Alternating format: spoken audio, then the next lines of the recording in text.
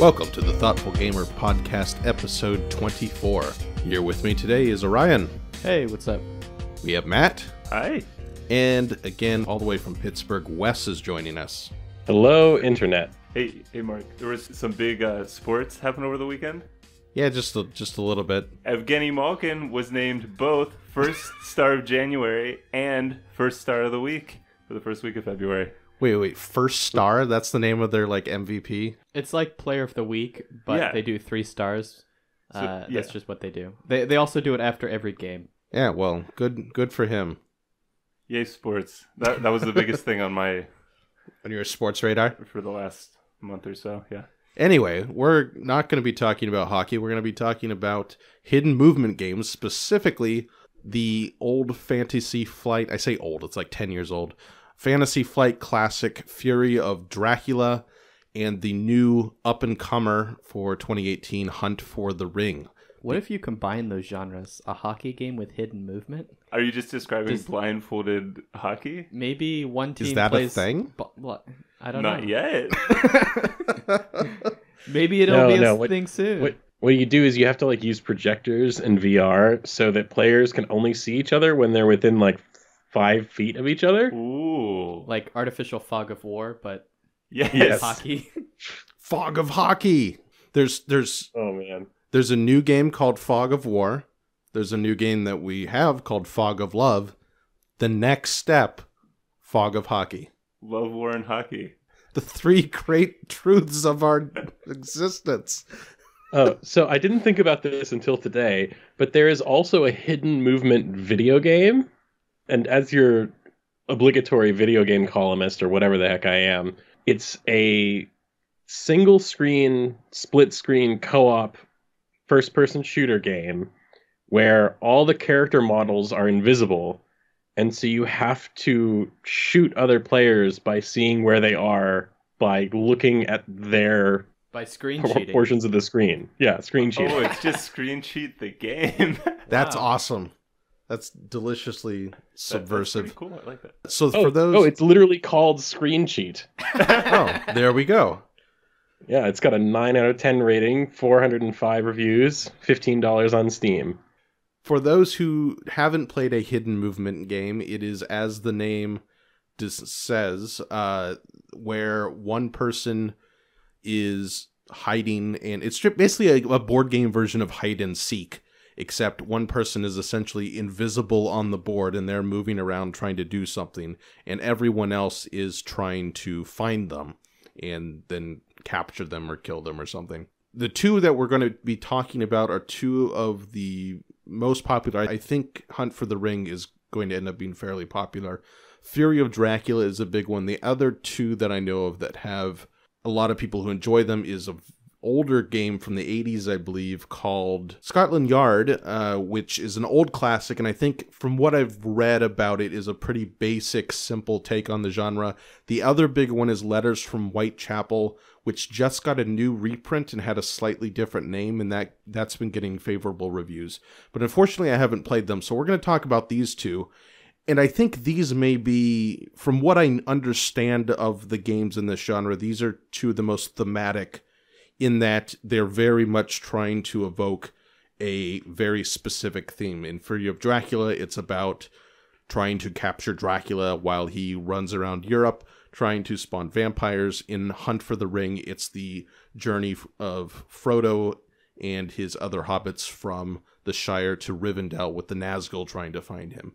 And I think both of them really take great efforts to bring that theme into their games. I think the other ones may be slightly more abstract. Anyway, that's kind of an overview of the genre itself. Your definition might have been a little more narrow than what I would have said. I've heard Captain Sonar thrown in there as a hidden movement, but that's kind of in a different way. It's kind of a symmetrical hidden movement. Yeah, that would be... It is a game in which movement is hidden. Yeah. Diplomacy was brought up as a hidden movement game, which is kind of true. Well, the movement itself is hidden and simultaneous. Yeah. Well, it's the simultaneous resolving. I guess you have to put in your orders, and then you see what everyone else did, and then you resolve it.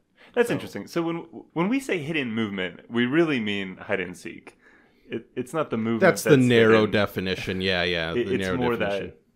We really mean these two games. Well, no. There are other games in the genre. We mean that there's some thing that's moving around the board, and some people can only track it indirectly. Yeah. So let's go into these two specific games. Let's start with Fury of Dracula. Like I said, both of them are going to have the same thing where someone is essentially notating where they are moving away from the view of other players. In Fury of Dracula, as you move around Europe, you leave a trail of locations, and there are 6 of them that stay out.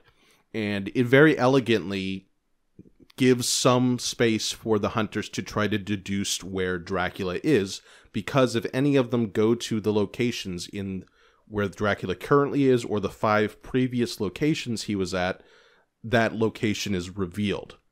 And so that's kind of the mechanism it uses to help them deduce things. Because if you didn't have anything where you didn't get any information, it wouldn't be a deduction game at all. It would be completely blind nonsense. In Fury of Dracula, as Dracula moves around the different areas of Europe and goes to these different locations, he'll leave encounter cards behind on the locations. So there may be rats there that attack the players, or there may be a vampire that's trying to mature, or any kind of trap. Fog is one of them, I think. Things that like slow down the hunters, or stuff like that. I always thought the rats card was a little weird, because rats seem kind of below Dracula. Of like, oh, I'm going to send my rats after you. Oh. Yeah, it's not very highbrow. They're giant rats or something. Who knows? Maybe they're vampiric rats. And they just make more rats? Yeah. That's why... Maybe vampires are confined to animals with 3-letter names? Maybe. Anyway, Dracula's goal in the game is to build up a certain amount of influence, and he mainly does that through maturing vampires, which means if he plays a vampire card on his trail, and that gets all the way to the end of that track, so it gets through 6 different movements, it matures, and that gives him a certain number of points. So he's trying to reach that while the hunters are effectively trying to find him and do enough damage to kill Dracula. That's kind of the basics of it in terms of the hidden movement aspect. We'll talk about some of the nuances later. In Hunt for the Ring, the ring bearer player, playing Frodo, is writing the numerical number of his locations as he goes through the map, and the Nazgul have a few abilities that let them kind of seek him out. So they can perceive, which is an important one, which lets them ask if Frodo is at a particular section of the board. So the board's divided into like 10 zones, basically. Yeah. Or like 3 main zones and 10 subzones. Yeah, it's areas and regions. So I think an area is a third of the board, and then a region is 1 to 4 chunks within that area. Yeah, so they can ask, are you in section 2B? And he has to say yes or no if he's in there. They can search on any specific location, in which case the Frodo player has to say whether or not that is where he currently is, or if that has been part of his trail. So if he was there previously. And they can hunt, which is basically the same thing as a search, but if it is his current location, they then attack him. And Hunt for the Ring is made by the same people who made War of the Ring, and it has a similar mechanism where the Nazgul are trying to corrupt Frodo. So it's measured on if Frodo can be corrupted. And if Frodo gets all the way to the end without being corrupted, he wins. If he hits a certain number of corruption points, the Nazgul win. And when they attack him, they basically pull corruption points out of a bag and determines how much corruption he takes. Yeah, it's the same thing as War of the Ring. Yeah, so that's kind of the basics of how they do the hide and seek part of the game. There's a lot more to the games. And even when I'm talking about that, I feel like the Dracula mechanism is both more interesting and more thematic, in that it makes sense. It makes more sense in the story that as Dracula moves around, he leaves a trail. Like, he leaves things that indicate that he was there. Whereas the Nazgul, like, perceiving in a certain region doesn't have as much of a tie-in to what the Nazgul are. Hunt for the Ring has a weird relationship with theme, I think. And in some sense, like it does theme really well in a similar way to what War of the Ring did. And you can tell it's by the same people who love the source. But then, yeah, I think you're right, Mark. Some of the actual mechanics don't map onto the theme in a clean way. Like I can construe them to make sense. Like there's some kind of magic that the Nazgul have to understand if Frodo has been in a location. Like, I don't know, you kind of can construe that, but it's not as satisfying. Yeah, it's not as direct in a thematic sense. I feel like with Hunt for the Ring, there were a lot of constraints on the design by the fact that they want to tell the story of Frodo moving from point A to point B specifically. Because in Dracula can go anywhere in Europe. He can wander about wherever he wants to go. Just because of the story in Hunt for the Ring, it's much more of a linear path.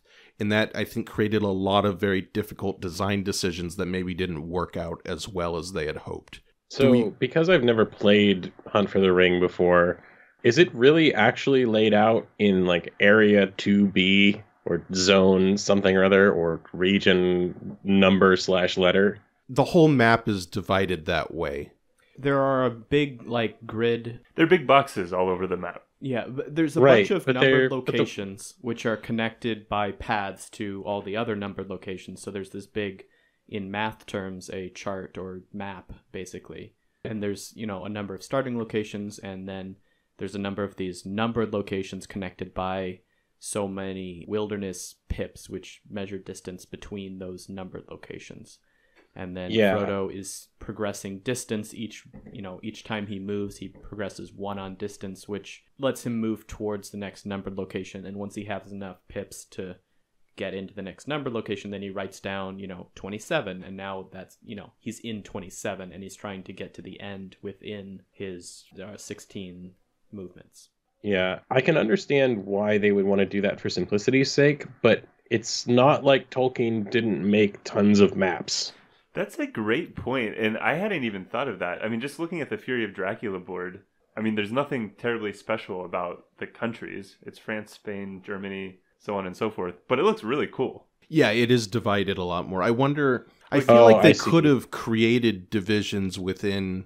I don't know how in detail Tolkien got with that area geographically, if they're like counties or... if they could have segmented it a different way. That was probably difficult. Bended Tolkien's exact details, they could have come up with something very Tolkien-esque. In similar, yeah. That didn't just I'm looking have at the boxes. game board right now, and they could have come up with something significantly more vibrant and full of life. Yeah, that's a good point.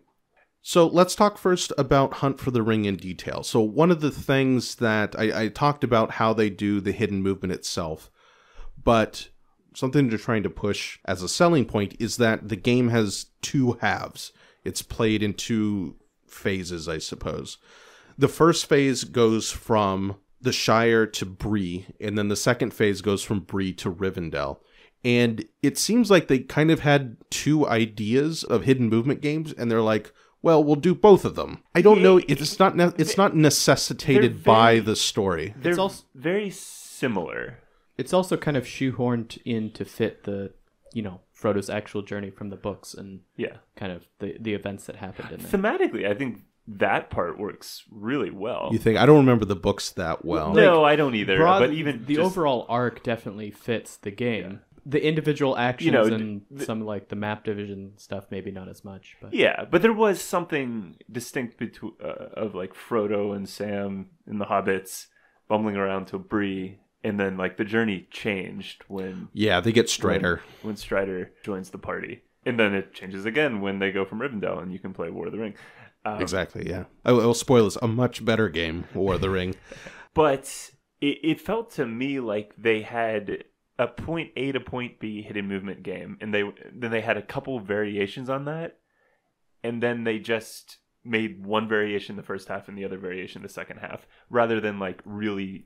pick the best version of that game. Yeah, that's true. I think that's a very good point. I should explain though. So the first half is a traditional hidden movement game. Frodo's moving around. You can choose where he goes to. And the Nazgul are trying to find him and hunt him down and put as much corruption as possible onto him.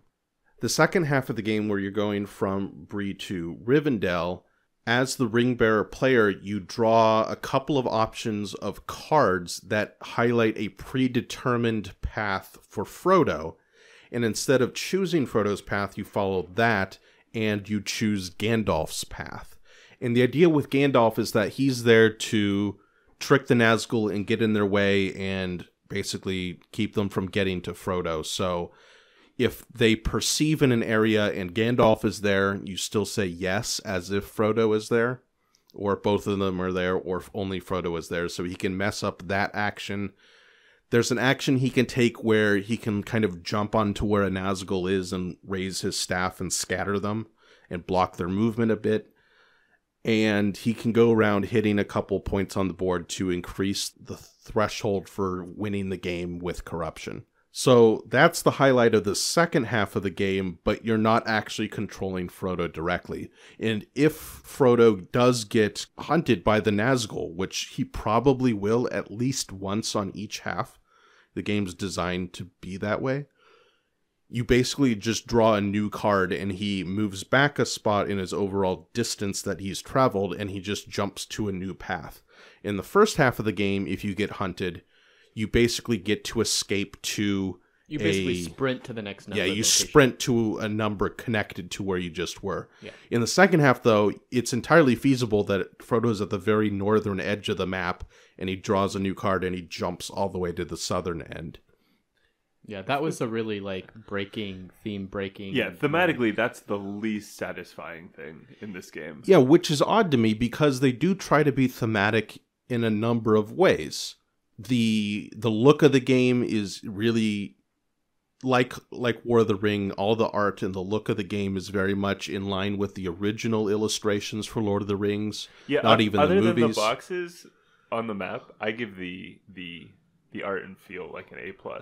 Yeah, it really evokes the Shire. It's got that nice light green color to the board. There's a bunch of action cards that the ring bearer can play of different allies in the area, and they got all the random hobbits from the book. Fatty Bulger, Farmer Maggot, I think, is in there.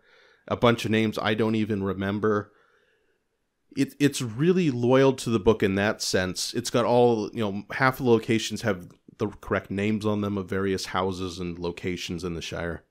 But then in the second half of the game, it kind of becomes a lot more gamey. I think the second half of the game is the weakest part. I'd rather play the first half. I've played Frodo. The first time we played, you were Frodo and I was playing as the Nazgul, and we managed to hunt you down in the second phase, repeatedly, and finished you off. And then I played Frodo a couple times and got completely stomped once. And then we played a second time, which was fairly close. I got close to the end, but it felt like we were going to get you. Yeah. Even though you physically got close to the end. Right. And yeah, I ended up only one step from the exit, but going into the last day, there was no way I could survive, which is kind of a sucky way to end a game like that. And then Marc and I played once more, and I think what we'll illustrate here is one of the weaknesses of hidden movement games in general is that as soon as you find the person, as soon as you get a positive location hit, which is pretty much a random guess for a while, it completely changes the game. And if that happens too soon, it can, that one moment can ruin an hour and a half of gameplay because it swings the odds 60% one way or something. Yeah. Just a quick note. I think Fury of Dracula deals with that problem way better. The inevitability of getting caught, you mean? Yeah. Yeah. But... Well, let's talk about that. I think that illustrates a fundamental difference in how the games are designed. As part of being kind of railroaded into this point A to point B story, Hunt for the Ring forces the hidden player to keep moving on a very well-defined path. And I think you said earlier, you get 16 movement points on the first half. Yeah. You get from A to B. Yeah. And that gives you roughly 3 or 4 movement points to play I around think with. the fastest movement would be 12 across the map. Yeah, that's the fastest you can get across. And you can kind of effectively gain a few after being hunted. Correct, which is interesting because in the last game that Orion and I played, I miscalculated at a certain point, and I had to be hunted to be able to make it to the end because it accelerates you. Yeah. What happens is, as we talked about, there are the named locations that have the numbers that you mark down, and then there are the wilderness spots, which are little just pips in between those locations. When you get hunted, well, I should say that the current location of the ring bearer is wherever his most recent numbered location stop is. People familiar with War of the Ring will note it's somewhat similar to the movement in that game. And when you get hunted, after you resolve the corruption, you get essentially 2 free pips of movement, and then you can go to a connected numbered location. So in the instance I was in, I had messed up, and I was basically 1 movement short of getting to the end. And I was 1 pip away from my previous location when I was last hunted. And I was then able to move an additional 2 pips and then another 1 into the next numbered location, which gave me enough movement to get through. So you really have to make a beeline in a pretty straightforward path. Yeah. And then use the fact that you're hunted to gain more movement points in effect. Yeah, but all in all, when you're halfway through that first half, everyone knows that Frodo is basically within plus or minus 1 of halfway across the board. And, right, yeah. And like, even counting up, like, the paths are a net kind of stretched across, but vertically, there are only like 5 or 6 paths at most at any one place. Yeah. So I mean, just right there from the get-go, you're kind of squeezing the map down to like he can only be in about a dozen places at any one time.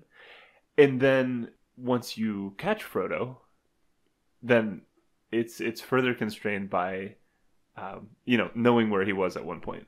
Yeah. And I think that's one way in which narrative doesn't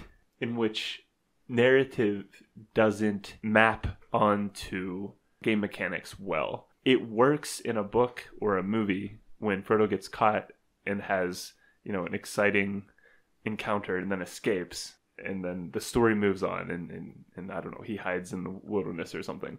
But it doesn't map well onto a kind of railroaded hidden movement game, I think.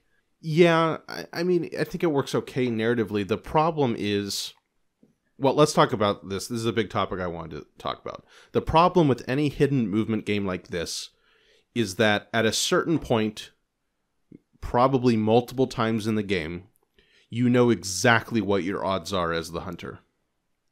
And I've spoken about this with comparing Forbidden Desert and Pandemic before. That I think Pandemic is a slightly weaker game because you get in the situation towards the end of the game where you're like, well, there's a 1 in 3 chance we draw the card that causes us to lose the game. And that, which should be an element of tension and suspense, just becomes, well, we're flipping a coin. In a hidden movement game, if you in Hunt for the Ring, if the Nazgul hunt Frodo and he escapes and there are 4 connected locations, you know he is in one of those 4 connected locations. And then it's like, well, which one, you can make a little bit of psychological guessing of which one you think that person would go to, but ultimately it just feels like you're rolling a d4. Do we want to talk about why that situation is less satisfying in Hunt for the Ring than Fury? Because I think Fury deals with that better. I think it's something that hidden movement can fall into easily, but I don't think it's necessary. Well, I think it's a fundamental challenge that the game design Right. has to try to overcome. Right.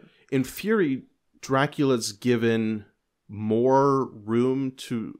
Well, there's simply more options that he could go to. So if Dracula's location is discovered, he can use his wolf card to move 1 or 2 spaces, which gives him a lot of possibilities. So that'll open up, maybe 8 to 10 different possibilities of where he could potentially be. Yeah, also, when he is in combat, he has a couple escape cards that let him jump 1 to 2 spaces away as well. Well, and the other thing is Dracula's movement is constrained only by where he has been recently.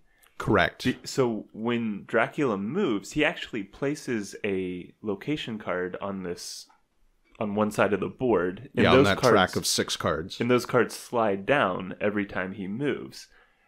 And what that means is that he can't move to a place that he's been to in the last 6 because the card's already face down on the board. He can't double back to where he was. And so I think that gives Fury an ebb and flow where Dracula moves in a certain area so he can't backtrack, and then the hunters chip away at all the other options, and then they get to a point where they've kind of narrowed down where he is.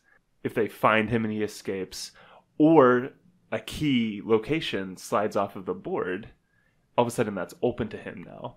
Right. And it can all open up again. Yeah. So it gives it an ebb and flow that you can't have in a point A to point B. Right. It almost seems like in these kinds of games, the most fun part in terms of the hunting is when you have a moderate number of potential locations. So you have to utilize kind of the psychology and, in Fury of Dracula, the impact of the possible routes he could take. So it's like, well, he could take this route, but then he would be locking himself in because he can't backtrack to a certain way. So maybe he didn't take that route. It brings in more interesting thoughts. Whereas in Hunt for the Ring, it's like, well, there are 4 connected locations. One of them goes backwards and he can't afford to go backwards here because he has no extra movement. So it's one of these 3, which are all roughly the same distance from the end. Even having the short-term, long-term payoff decision, Dracula could take like a really sneaky move, but he's gonna get himself into a corner for a couple of turns. Right, yeah. Or he takes the safer one that they'll probably guess, but he'll have more options down the road. The other difference is that Dracula actually fights back when you catch him, which Frodo just, takes it on the chin and runs. And Dracula actually fights back. So in the early game... Yeah, that's a fundamental difference. You don't want to find Dracula because he will mess you up. And then after you have enough powerful equipment, then you can take him on. Or maybe you team up to take him on or something. Yeah, that's interesting. Both games have a balancing mechanism kind of subtly built in, where in Dracula, if you find Dracula early, and that's always a concern, right? So if you had a pure hide-and-seek game, it could be ruined by a situation in which they just happen to stumble upon your path early in the game. And then it's like, well, I don't have any hope anymore. Which happened in a couple of the Hunt for the Ring games. Of the first one, I was Frodo. You guys found me on the second move, and you knew exactly where I was. And because I'm so constrained in having to go forwards, I mean, you guys corrupted me. We were just able to corral you in the path that we knew you had to take because you didn't have enough room to... Right. I had no options to juke you because I couldn't go backwards.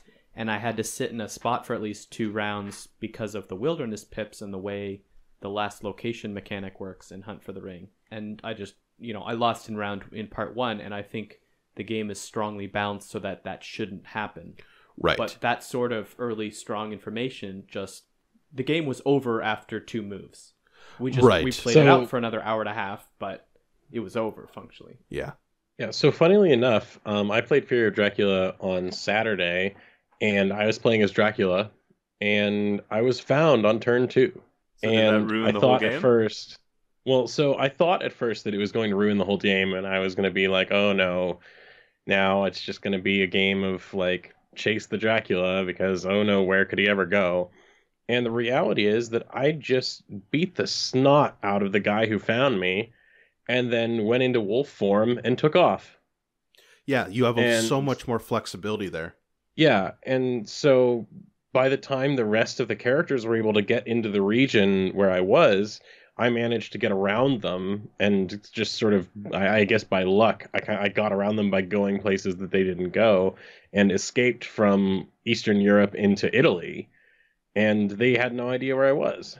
also the balancing mechanisms I was going to point out is that in Hunt for the Ring, if you're caught, not in round 2, that was a really edge case situation, but if you're caught, you take corruption points, but you get that little bit of acceleration I was talking about. So there's a bit of a balancing mechanism there because you're given, I guess, in the long term, a little bit more flexibility. Just a hair, though. I don't think it's strong enough. You're given a little bit of extra movement, but the fact that your options are cut down from, say 6 to 2, I don't think it's anywhere near a balancing. It's just you don't instantly lose if they find you, but getting found early is almost a death sentence, as Frodo. Yeah. Whereas in Fury, if they catch you early, you're going to put a lot of damage on them in response, and that may lock up that character for a while as they try to heal. And then, as Wes said, you have the wolf form. You have other ways to escape the situation after the combat, and then open up that the possibility space of where you could be very rapidly, which you just can't do in Hunt for the Ring because you're only going to move to one adjacent spot. The difference between moving to one adjacent spot and then 2 spaces in Fury is tremendous. Right, because it is just, it's a map, so it's exponential how many places you could be as you expand the range. Yeah, I think that in Hunt, the consequences are kind of additive. Like, if you find Frodo early, as we did in a couple games, and you do some damage to him, you're more likely to find him more frequently. Yeah, and there's no satisfying recovery for Frodo. It's just he's in a worse spot doing the same thing. Yeah. Whereas in Dracula, there's, like I said earlier, there's a little more of an ebb and flow where maybe he found early, but he actually gets to do more damage. There's a shift of power, is that he's more powerful in the early game. Yeah. Or late, not so much. Or maybe they don't find Dracula. They just find one of his lairs and kill one of the vampires that he left, which is relatively inconsequential. That's more a matter of preventing him from getting ahead rather than actively hurting him. Yeah, but then the trade-off is that the hunters know where he is, and they're kind of narrow. They're actively hunting rather than just casting a wide net. But it's satisfying for Dracula then to use his wolf form and escape and just squeeze through the nets and then go back into the unknown. Yeah, I completely agree. Playing the games back-to-back essentially within a couple of days, it's so noticeable how much more freedom you have as Dracula to do interesting things with your movement. In Hunt for the Ring, you get like one juke on the map, and then you just have to make a sprint right towards the beeline, and that's simply not as interesting.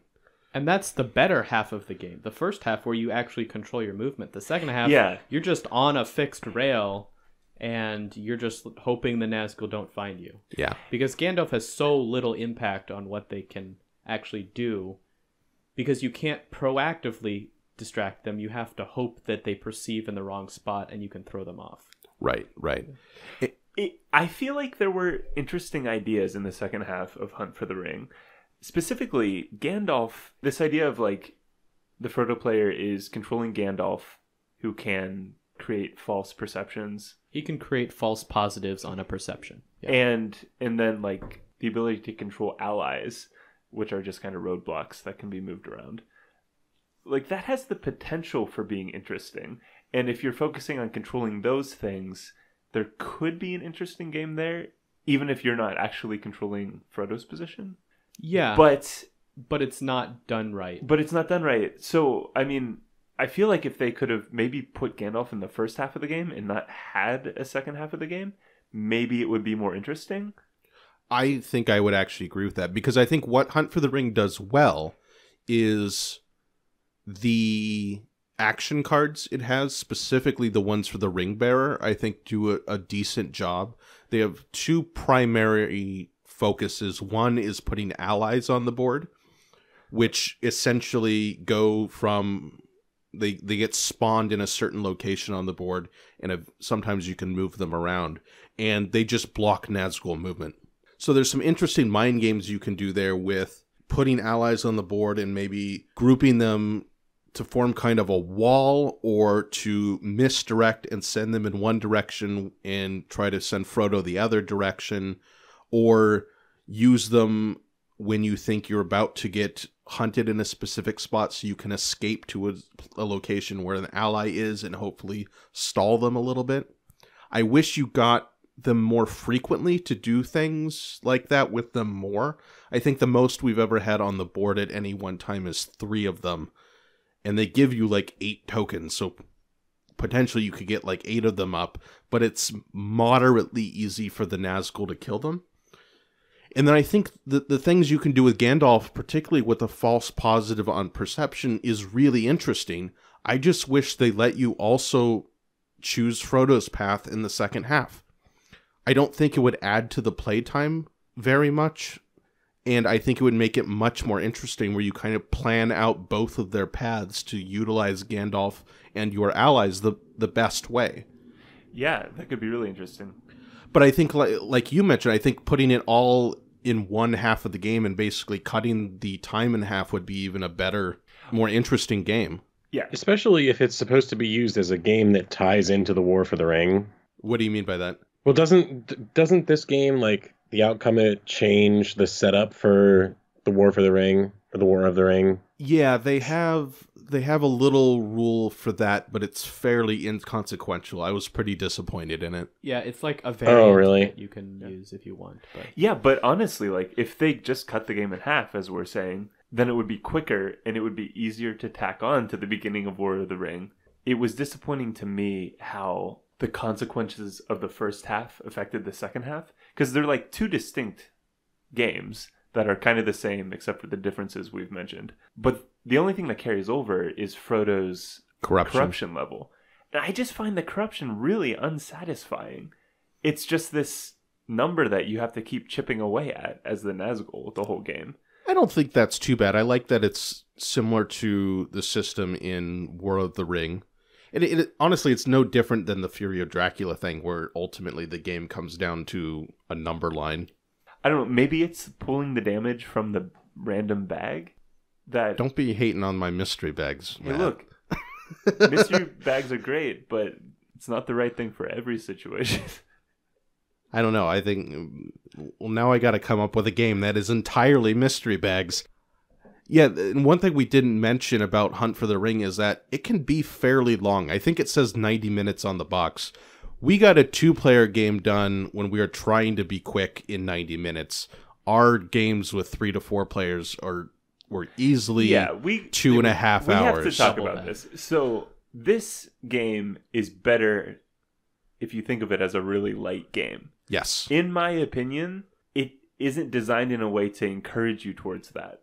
I think that the game, especially for people who play a lot of like strategy games and usually heavier games, it's in this awkward place of like you want to math out and you want to make the perfect move every turn, and you end up just wasting a lot of time doing that. Well, like we talked about, the possibility space, once you get to a certain point of the game, becomes fairly limited of where Frodo can be. Enough that you can waste time mathing it out every turn. Right, but see, this is where, we talked about this before, this is where you and I disagree. I don't think it's that difficult to map out the possibilities. I think it's a lot more interesting in Fury of Dracula because there are more of them, but I don't think it's that hard but you add in some of the Nazgul cards with abilities, and then you start trying to figure out what's the optimal card to play. I don't know. I think that with 4 people trying to cooperate and do the best thing, which feels like it's that analysis paralysis problem of it feels like it's the best play is within grasp. So there's 4 of you trying to figure out the best play, and you end up wasting time, and it adds up. I think that's only an issue with you. Like, to me... Well, it's an issue with our group, because we spent 3 hours playing a game that should not be 3 hours. Oh, I agree. Multiple times. And to me, like, there's some thought to be put in on the Nazgul side, but it's all somewhat obvious, or it's fairly obvious what a good play is, or like generally where Frodo is. Okay, so I'm the worst sufferer of AP here, but it has that problem where it feels like if you invest more time figuring things out, there will be a reward, even though that reward is proportionally tiny. It has that problem. Okay, well, it might have that problem for some people. I mean, well, I think I'm the just issue... saying, I think that if you're a game group that's used to playing heavier games, this isn't going to end up being a breezy game for you. It's going to be longer than you want. Oh, I would certainly agree with that. I think the problem comes with just the fact that it gives you a little bit of information that you can't share with your other teammates, and then tries to have you work together. When honestly, these kinds of games are basically two-player games. It's the same thing we talked about with co-op games. Co-op games are fundamentally solo games, most of them anyway, and they just give certain things that maybe you can't share with your teammates, or they just tell you, split up the roles and work together. Or but they fundamentally, give you too there's much information. or they give you too much information, to effectively A time limit, something like that, to make it very difficult to play solo. But most co-op games are essentially solo games, which means that a game where you have one person in one role and then the other players playing a co-op game against them, it's effectively a two-player game. With some constraints about communication between the players that make it a little bit different when you have multiple players. And that's true of both of these games. But I think because there's more, again, a larger possibility space with Fury of Dracula, the conversations you're having between teammates in Fury of Dracula are more interesting. absolutely. Yeah, full stop. I mean, that makes Hunt for the Ring. And honestly, I enjoyed it at 2 players. I didn't think it was bad. I thought it wasn't great, but it was pretty interesting. I feel like I made some clever moves. I was frustrated because the first half I didn't get super great RNG at the beginning to immediately find you.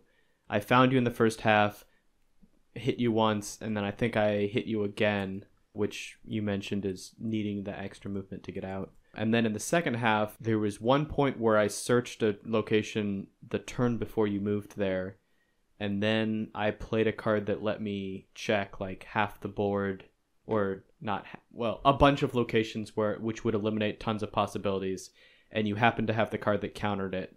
And then for whatever reason, I just never mentally went back to check those locations. So you went all the way across the bottom of the board, and I didn't find you until the very end. Right, yeah. And then I got one big hunt on you, but you just were able to... Well, you had enough corruption that you were okay, but you just sacked the whole party and escaped. Yeah.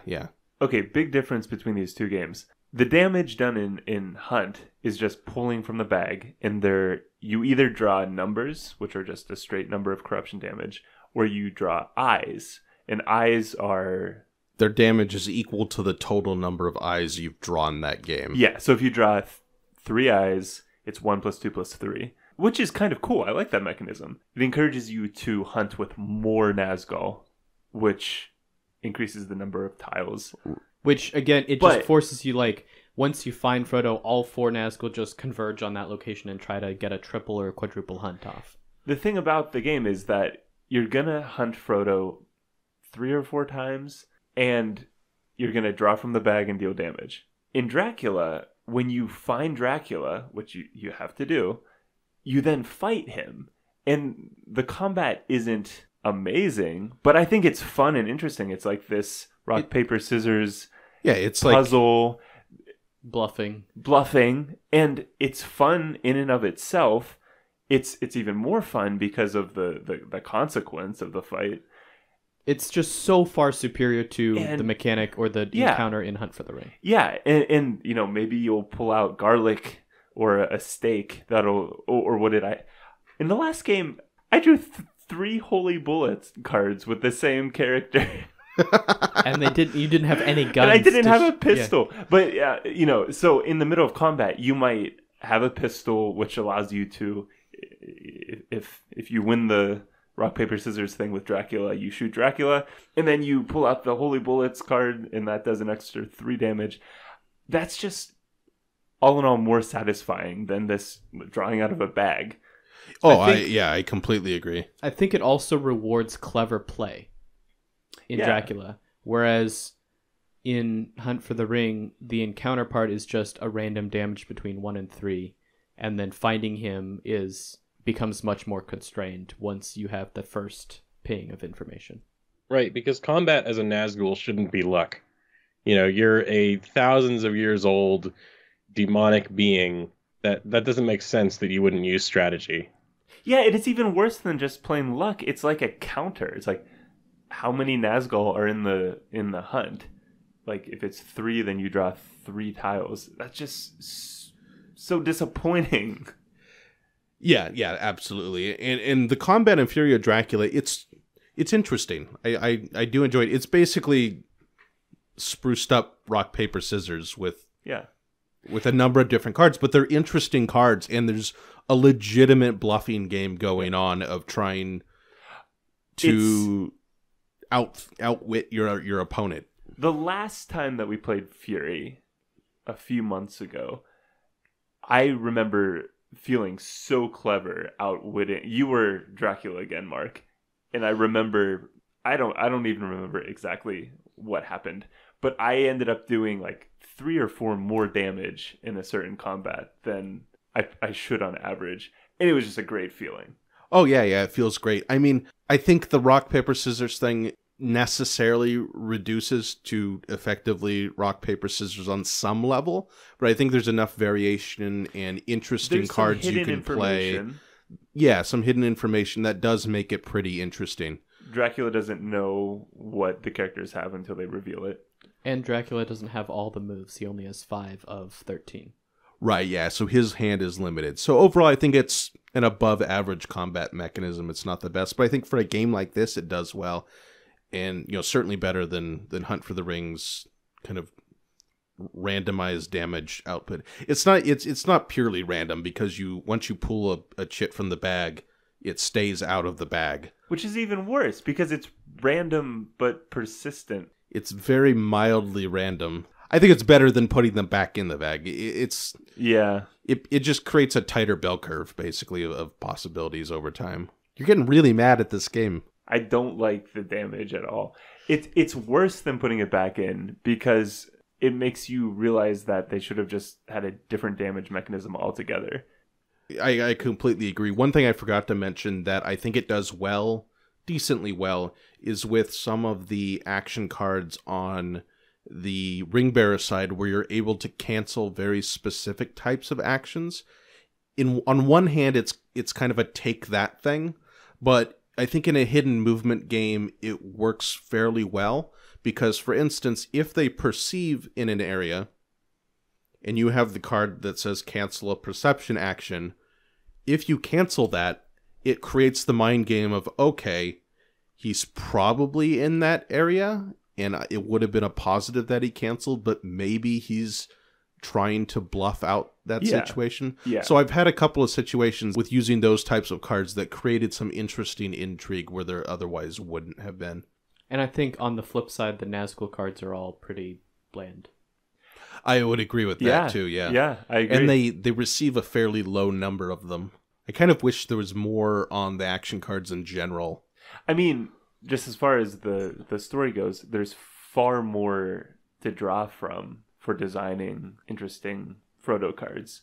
Yeah, because you have the whole population of the Shire and everyone Frodo's ever known, or in things like comparison, dwarves on the road or elves, or like all those sorts of things can be a card. In comparison, the Nazgul cards just feel generic and non-specific. Yeah, but I mean, even though the ring bearer cards are generally better, a good third of them just cancel something, which, again, I think is an all-right mechanism and creates some intrigue, but it does, when you compare it to War of the Rings, really awesome action cards, where it has the action on the top half and the combat play you can use that card for, and they're all incredibly thematic to the story and create great story moments. And mechanically interesting. Yeah, the Hunt for the Ring cards just seem really bland. Yeah. Yeah, about a third of them are cancel a thing, another third are spawn an ally and then block the Nazgul from moving or move the allies or something like that. And then there's a few other random ones. So I was curious, thematically, what do we think of Fury? Wes, I thought you might have more to say about this. I mean, I don't really know the Dracula mythos. Yeah, let's talk more specifically about Fury, because right now we're just basically comparing its good parts to the things Hunt for the Ring doesn't do that well. And I think Fury of Dracula is a good game, but I don't think it's an amazing game. Although I think Wes, it's one of your favorite games, right, Wes? Oh yeah, it's definitely in my top 5, if not in my top 3. I wouldn't say that it's my all-time favorite game though. It has too many rules, at least for my liking. You actually kind of have to sit there with the rules reference. Oh yeah, that's something that Shut Up and Sit Down talks about when they talk about Fury of Dracula, is that it's one of the few games that comes with an actual rule book, but also a rules reference. Fantasy Flight's actually doing that for all their games now. I think Fury was the first game they did that on, and they've continued having the dual rule book thing. Yeah, but I mean, I've played Fury of Dracula maybe 8 to 10 times, and when I played it on Saturday, we still needed to use the rules reference quite a lot. And yeah, maybe that is me being forgetful, maybe it's the game having too many rules. I'm not really quite sure, but it's weird because the rules don't really bother me in Fury of Dracula. We always have to look stuff up. What makes it worse is that you don't want to reveal things about your cards, and you need some very particular clarification. Yeah, the need for very specific rules over very specific cards, or like specifics about what constitutes an ambush, when exactly do things get revealed, when exactly do things get played. There's these weird timing things that factor into it. But thematically, I feel like other themes could fit onto that template super well, but I'm really disappointed to hear from you guys how Hunt for the Ring really didn't seem to take any lessons from Fury of Dracula and what Fury of Dracula does well, which is take the source material and engross you in it. Because the Dracula story isn't really about all of these hunters hunting Dracula as he cavorts around Europe. I mean, Bram Stoker's Dracula all takes place at Castle Dracula mainly, doesn't it? I mean, I'm remembering from high school, but I think the first half of it does, and then he goes, if I remember correctly, and this is from the Coppola movie version, which I think is supposed to be very close to the book. It starts with what's the protagonist? It might be Stuart. I don't know. Yeah, I think he goes. There's like he's trying to buy land, or Dracula's trying to buy land. Anyway, he visits Dracula, and then Dracula follows him back to London, I think, for the second half, or maybe the last third of the story. Yeah, so it's not this grand chase. It's just a mythos that's been projected onto this game mechanic. And I was thinking about it while we were playing, that it would be an amazing game if it was Sherlock chasing Moriarty. Oh, that would be so good. Yeah, that would be good. And you could just do it in London rather than Europe. Well, you could do it you can do it many places. Sure. Right. I think that it just mechanically, it's a great accomplishment. And the fact that it doesn't use numbers and grids, and that it has regions and specific city names, like all of that factors into a good gameplay experience. So I think the idea that he's going around and like creating new vampires, but they take a little bit of time to mature. I'm sold on that being part of the mythos, even if it isn't really. It's the opposite problem that Hunt for the Ring has, where it feels like they cared so much about the source material that they just made a game that wasn't as good as it could have been. I completely agree. Whereas this one has the classic Fantasy Flight problem where they have an interesting games with some clever mechanisms, and then just adds too much in the way of special abilities and action cards and other cards, where you have those rulebook problems, which, as you said, are heightened because if you ask about a particular rule, you might be giving away some hidden information. But, although after playing Eldritch Horror, it's nothing like that. I'm more immune to the Fantasy Flight trappings, I think. One thing that you guys mentioned from War of the Ring that I think would be an interesting addition to Dracula is, what if you took the required despair points down for Dracula, make it maybe 9 or 10, but then in order to win, Dracula has to return to Castle Dracula. So that would give it a destination. Right, but the destination would be like the final 4 or 5 rounds of the game, of like this mad rush to catch him before he gets back to his castle. I feel like then the last 5 turns of your game would just have the same problems that Hunt for the Ring has. Well, I think it would be the hunters would just camp circling around Castle Dracula. Oh, I like true. the idea, that's though. True. I don't know how you'd get around You it. might have to change the balancing or the combat, and in that case, you would just be leading up to a grand It would force combat a big at the showdown end. at the end. Yeah. Or you could do it a way of like have different capital cities, and like for capital cities for each nation. Because the premise of the game is Dracula takes over the world, right? And he becomes the influencer of all of European politics and European life. Right. So what if like it's a random capital that is drawn towards the end of the game that nobody knows? I don't know. It just seems like it sometimes when I've played Fury of Dracula to its conclusion, and the times that Dracula is won, it just feels sort of like, oh, Dracula won, boop, the end. That's true. You know, yeah, like if Dracula wins, it can be pretty anticlimactic. Whereas if Yeah, the when hunters Dracula win, wins, they're it like winning. fizzles out. They're winning They win a on fight. a combat. Yeah. Yeah. Maybe you could make it like Dracula has to corrupt 3 of the capitals or something. Or he has to Yeah. do some special action at, more than half the capitals. Or have a situation where when you mature vampires, they essentially add to Dracula's combat strength as like a party member almost. And then whenever there is a final showdown, however you construct that, there's a push your luck element where if he tries to do that sooner, he may not be as strong, but he may take them by surprise. I don't know. It would be interesting to kind of theoretically mod the game to push that climactic ending. Yeah, I think that it suffers from, well, for one, when I talked to you guys last week, I severely underestimated how much time it takes to play Fury of Dracula. I was thinking 90 minutes. It is totally a 2 to 3 hour game. Yeah. And well, the crazy thing, just speaking, again, generally comparing the two, they're both really 2 to 3 hour games, but Fury of Dracula feels like it has about twice as much game in it during that time. Definitely. Well, except for the first few turns, which I'll talk about later. And I was remembering this from previous times that I played through it too. It feels like Fury of Dracula doesn't have a steady increase of tension as the game goes on, which you would think that it would with all the devices that it puts in place to like, oh, despair is rising. But it's really just this roller coaster of punctuated encounters that reach, these really strong orchestral hits, and then there's these moments of, panic as Dracula kind of gets away, and then it simmers down to the search again, instead of like a gradual increase of interest as the game goes on, which reaches ahead at the climax. Yeah, it's one of those games where the most fun parts of the game aren't necessarily tied to the best strategy for winning the game. So, like you said, if Dracula wins, it's like you flip over a card, haha, I won. But the most fun parts of the game is when you start, like the first time you get a bead on his trail and you're trying to figure out how to cast a net around him and figure out where he is. Or as Dracula when you're trying to do some kind of clever move when you think they're close to finding you out.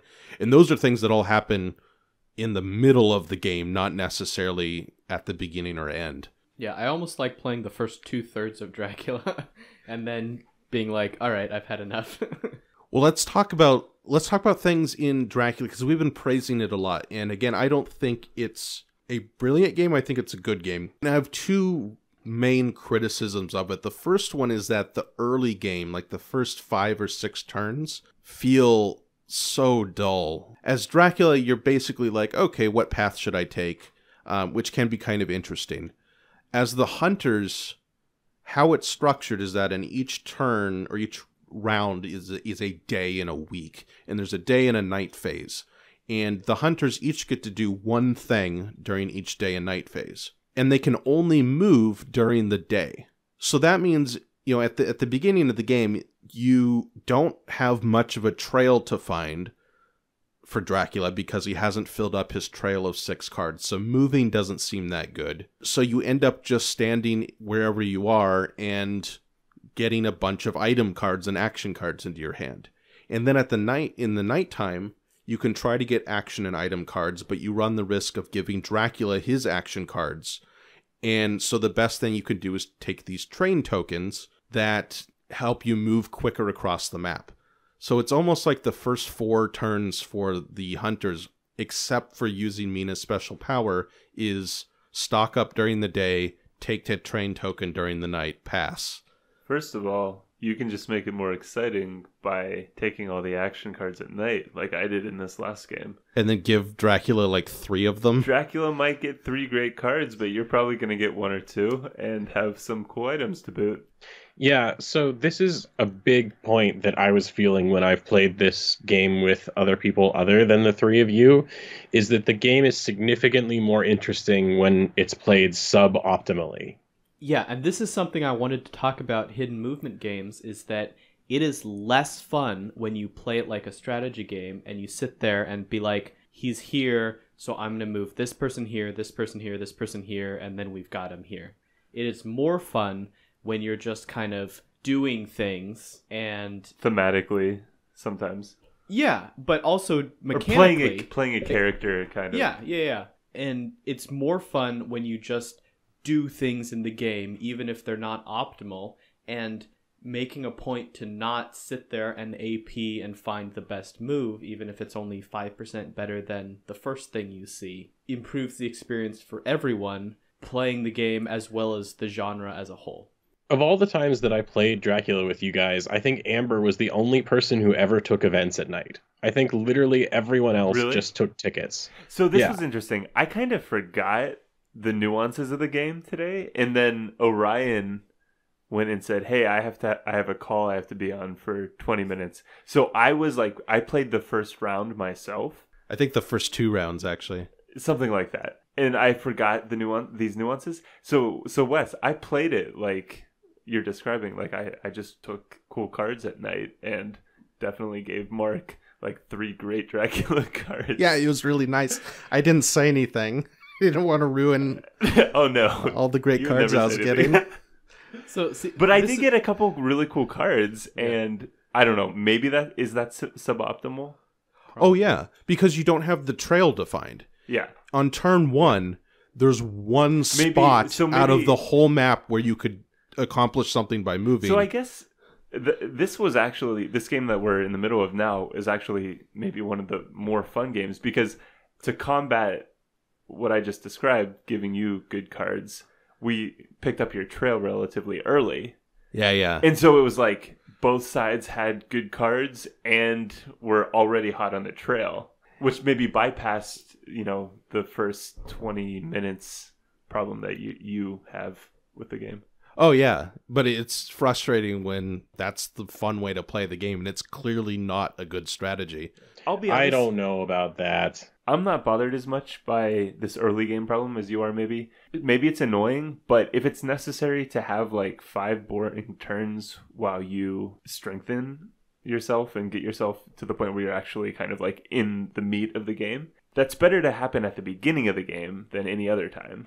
Oh, sure. I just think it's like 20 minutes of wasted time. Well, think about it this way. I think the game would be improved if you had some kind of auto setup where Dracula picks maybe the first 4 sections of his path, and then each of the characters starts out with a couple of cards each. If that was part of the setup, I think the game would be improved. I was going to suggest that, because just, give each person like a random item, give Dracula, make him choose 4 spaces, and give everyone a train ticket or 2, and then go. Then there's lots of trail to find, and you're right off to the races. Yeah, I wonder if someone's done that. Just skip like the first 2 rounds because they're mostly the same.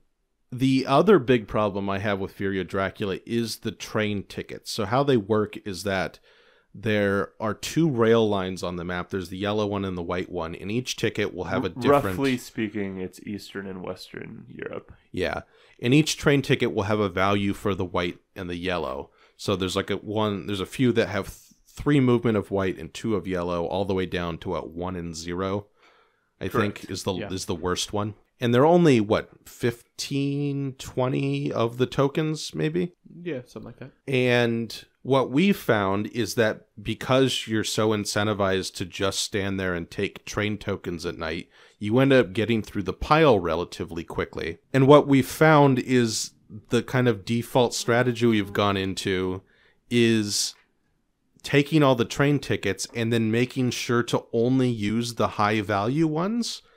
so that when a certain action card called Fast Horses comes around, and it says flip over a random train ticket from the pile, and if it has a 2 yellow on it, you get to move 2 spaces wherever you want, and you get to keep the card. When that card comes around, you can basically design the train ticket pile so that you always succeed the best possible. I remember this strategy, and I don't know if I got a later printing of the rules or something, but there were 2 rules that stood out to me as I was rereading them on Saturday, and that is rule 1, no player may have more than 2 train tickets at a time. This was Really? my proposed solution. Wait, is that? Let me look in the rules? rule Have book. we just been playing that wrong? We may have been playing wrong. Does it say it, oh? Yes, it says when Ah! a hunter performs a reserved ticket action, he gains a ticket token by taking it from the token pool. Then he looks at it and places it in his play area. Each hunter can have 2 ticket tokens. Well, we have to take the last 5 minutes of the podcast out. Well, no, this is a good lesson in humility. And also a lesson in how fiddly some of the rules are in this game. But, well, that's great. Well, that takes away one of my complaints about the game. That makes it, like, a good amount better, actually. Yeah, it actually does. Yeah. It's a pretty cheesy thing. Yeah, so I mean, actually, just to talk about the railways a little bit, I think they're kind of cool. It's like this. It's a quicker movement system, but you have to put some time into collecting tickets to do it. And I don't know, like the railroads only go to certain places, but I think it's really well done. It Yeah. can be really key to have a couple hunters move across the board on the railways and not have to spend 3 days. Well, it also creates an interesting dynamic where Dracula can kind of hide amongst the cities that aren't connected by rail. Oh, that's right. And he can't use the rails. Yeah, Dracula can only travel through roads. I think the fundamental criticism that Wes talked about with the game still exists is that it becomes more fun if you don't play optimally. Not that you should play bad, but just playing... chilling out a bit. Chilling out a bit, and the hunters occasionally making a mistake makes the game better. Because I've been in the 1v all position as the 1 a lot, and when you can outsmart them, sometimes it's so much better. Because when I was playing Frodo, you guys always knew where I was, and the only thing I could do was make a suboptimal move to try to juke you. Right. I couldn't be clever and beat you. I had to intentionally go sideways and then delay you for 1 turn, but then I'm also not getting closer to my goal. In general, hidden movement games are going to have this problem of walking that fine line of it being a good strategy game, but not being pure math, where it's just pure deduction. Yeah, pure deduction. There's a fine line to walk there. I think we'd all agree, but I certainly would say Fury walks that line way better. Going along with that, playing a little bit suboptimally, an analogy there is when you're playing a role-playing game, RPG or Dungeons and Dragons or something, you should play what your character should do. That's like the first rule of role-playing. In power gaming, which I'm guilty of enjoying and doing, it tends to make it worse. But the point is that I've come to realize, and I think you guys probably already knew this, is that when you do what your character would do, that's the whole point of the role-playing game, and you will do things that aren't optimal because you're not a robot trying to find Dracula in Europe. And abstract away the theme, you're trying to find this other moving object that's constrained within these set of rules, and you have your set of rules. It's better when you play it a little bit thematically, and you're like, well, I want to stay in a big city because I like large cities and I want to search at night, even if it's a little dangerous. Yeah. To the game's credit, I think Fury, the freedom that Fury gives to Dracula, all in all, makes playing suboptimally a little more possible, a little more satisfying. Yeah. On the hunter's part, one of the things, though, I think that also needs to be mentioned is how the length of the game impacts it. Because it's a 2 to 3 hour game, as Dracula, I always feel the pressure not to try something really risky or really interesting just to try it out. Yeah, that's interesting. Because I know if I fail, it's just going to make the next hour worse. And both of these games we're talking about, again, are 2 to 3 hour games. And to me, I think a deduction game like this probably works better when it's a shorter game. Like, I understand that you get more of the theme and you get to play around with a lot more interesting powers because even though that allows the game to be longer. But when I think back to a game I reviewed recently, Automata Noir, that was interesting to me because the game was only 15 minutes long, so I was able to try out different things. With Fury of Dracula, I feel like there's the pressure on me when I play Dracula to make sure I don't try anything that could backfire too badly for the sake of the experience of the game, which is a problem, that can spring up with any longer game, but I think it's more pronounced here because it's a one versus all. I think I have less of a problem with this, which goes back to our deck building philosophies of I will enjoy building a janky deck to try to make it work, and you will try to make a consistent deck that is maybe not quite as powerful or something. What did you That's guys, true, yeah. What did you guys say in Slack? I wasn't It even was a part of the Twitter. It was conversation. actually Twitter. It's on Twitter Twitter? if you want to go find it. You But were like... I said the key to a good jank deck is having a killer combo that works 40, that 100% you have, of the time, you have an 40%. inconsistent path to get to and no reliable catch-up. So 20% of the time it works 100% of the time. And then I said I like to build very conservative decks with kind of subtle interactions and lots of flexibility, and consistency. 60%, 100% of the time they work 60% of the time. And for me, the fun is finding that fun combo and then trying to find a good way of pulling it off. It is interesting, though, how the time of the game affects that trade-off. I think that's a huge point, Mark. Most critically is it makes it difficult to develop a meta. Yeah, because in Resistance, we could play a game in... I mean, we still took way too long on those games, but... Yeah, but even we could play 2 games in 3 hours. Yes. And we also played it, 50 or 100 times or something.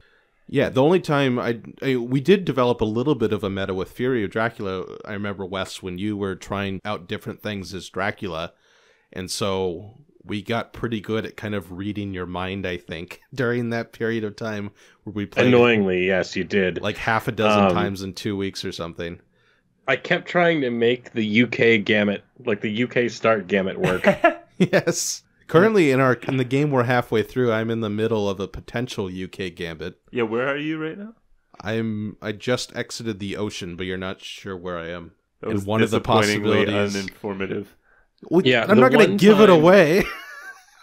But one of the possibilities is the UK. Yeah, the one time that I think it worked best was I went in sort of a roundabout pattern in the UK, and then I wolfed over a location that I had been to previously to get to a location that I hadn't been yet.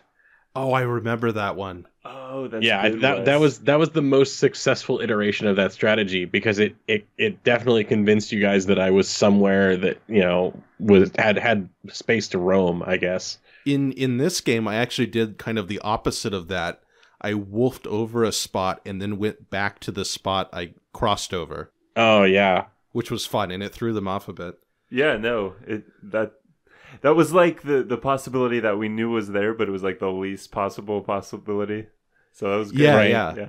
And then that brings up another comparison again. In in Hunt for the Ring, you just don't have enough movement to be able to do cool backtracks like that. Yeah, yeah. Just sad, because these are the moments that make Fury of Dracula fun, when something clever like that happens and the hunters know Even that when- you slipped out of their net and they have to rethink everything. I mean, there were moments where Orion and I were mathing it out, and we were like given everything in the last 3 turns. We know Mark is in one of these 3 cities. It doesn't feel as bad in this game. It doesn't to do feel that as sort of bad, thing. and ultimately Mark did something pretty clever, and it threw us off for an extra day or 2. Yeah. I will say I like the rhythm of a Nazgul turn better than a Hunter turn. Even though the things you do in Dracula are more interesting, just the way that in Hunt for the Ring, Frodo moves once. That's divided up into, each day is 3 phases. There's 2 days, like a morning, an afternoon, and then a night. And the Nazgul move faster at night. But the Nazgul always get a move and an action. And the action can be search, it can be, do one of the more powerful actions by spending a die, or hunting, or something like that. Whereas in Dracula, you have this really awkward thing where you can only move during the day, and then unless you found a location that Dracula's on, and you're searching the city, you're just going to sit there again and draw a train ticket, or maybe draw an item card if you're in a large city and want to risk the event card. And so I just, that flow of move and action, I think, is much better than the awkward split day action in Dracula. Yeah, I couldn't agree more there. It's really annoying in Dracula where your turn is so tiny. It's just broken up too much. It's too staccato. And it's, in some sense, that's a very minor complaint, but you do feel it throughout the game. Yeah. It's one of those things where, because they have the turns set up that way, they have this whole dusk dawn situation where if Dracula is revealed during the daytime and you combat at dusk, then it's slightly different than if he revealed himself at night and you find him and you fight him in the dawn. And it's stuff like that probably could have been removed from the game and aren't completely necessary. That muddies up the rules a bit.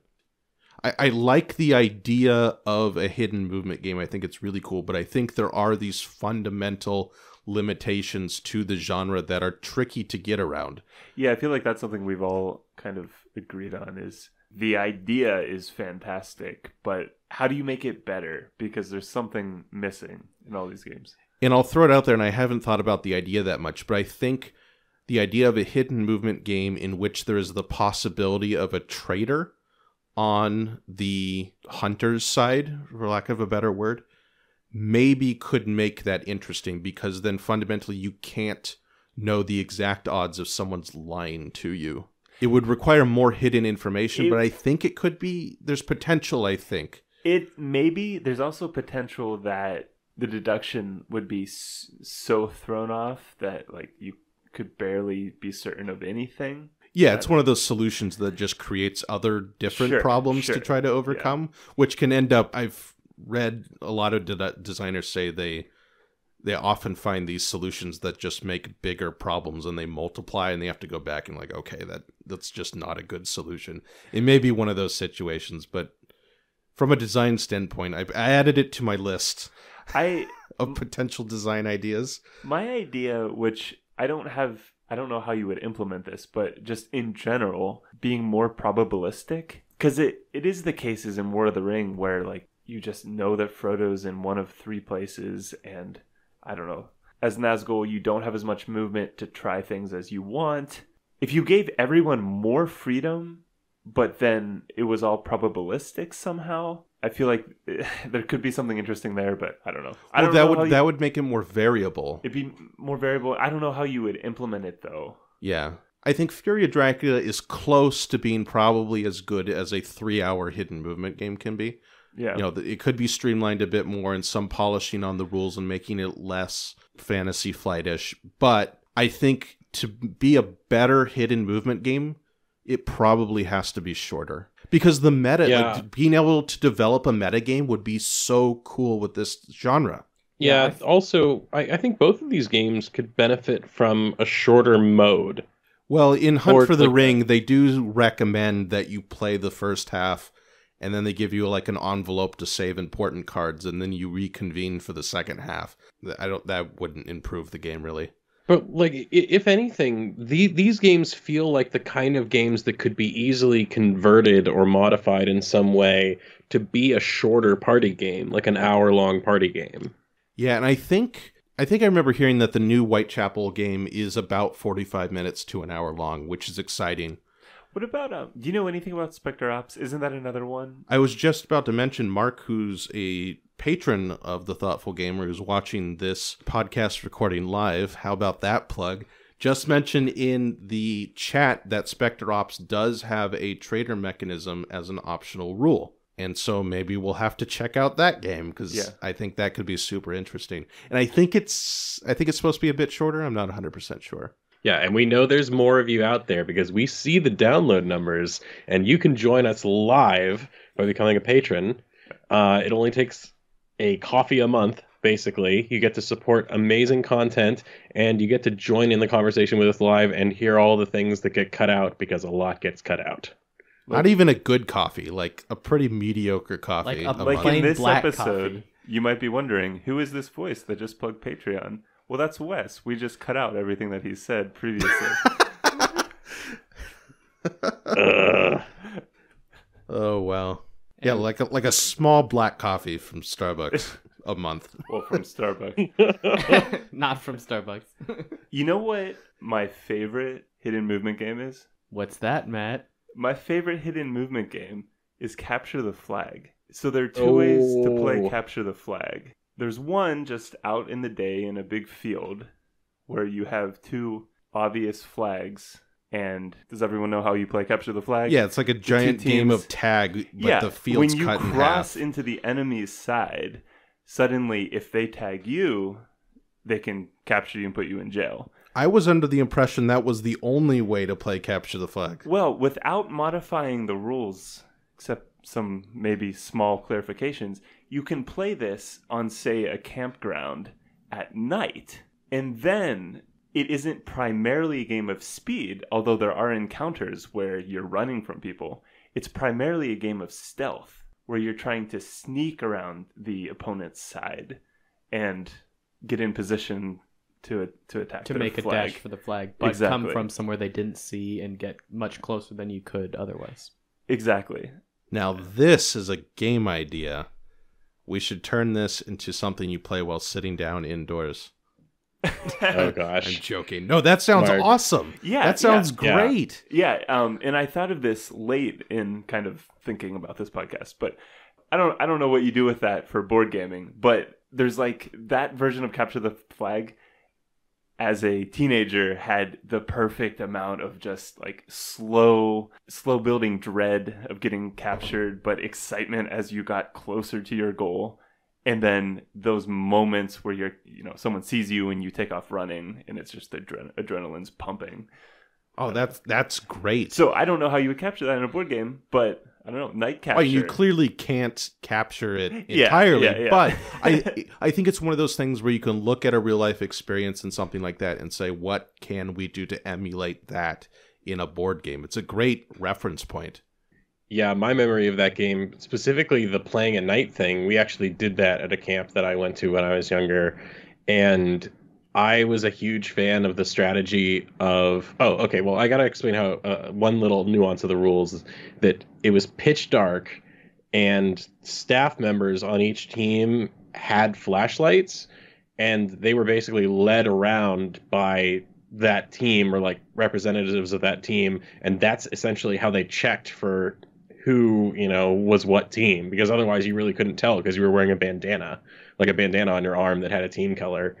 And I was a huge fan of the strategy of look as normal and boring as possible and just avoid the flashlight people and inch closer to the flag over the course of 10 minutes. That's pretty great. Yeah, like just mill around trying to look super normal or not super normal, as the case may be. And in the last moment of heroism... Because you're like... It's like you're using the meta of what's important and you're subverting it in a way that, well, I'm not important, and then you're just all of a sudden you're next to your goal. Right. Have we discovered, gentlemen, then that the best board game is in fact life? And that's a wrap. Thanks for listening, everybody. I hope you enjoyed the podcast. Don't forget to check out all of our other things, including a more detailed written review of Hunt for the Ring. You can see all that at thethoughtfulgamer.com. You can hit me up on social media. I've been on Twitter a lot lately, which you can find through normal internet ways. You're smart. And yeah, do tweet us. Tweet Mark all of your thoughts on this podcast or life. The greatest board game. Or summer camps. Or summer camps. Sure. Or Capture the Flag. Mark is also on Facebook at The Thoughtful Gamer, and you can rate and review this podcast on iTunes. Or wherever you listen to podcasts if they have a rating thing. And as we mentioned before, if you'd like to watch our future podcasts live and join our awesome Discord channel where we chat about board games all the time, just go to patreon.com/thethoughtfulgamer and pitch in a cheap, small coffee worth of money every month, and you'll help us keep doing what we're doing. I'm very close to hitting the goal that will give us kind of a break-even point financially for 2018. So I would greatly appreciate any help in that regard. We'll talk to you again soon. Goodbye. Bye, guys. Peace out. See ya.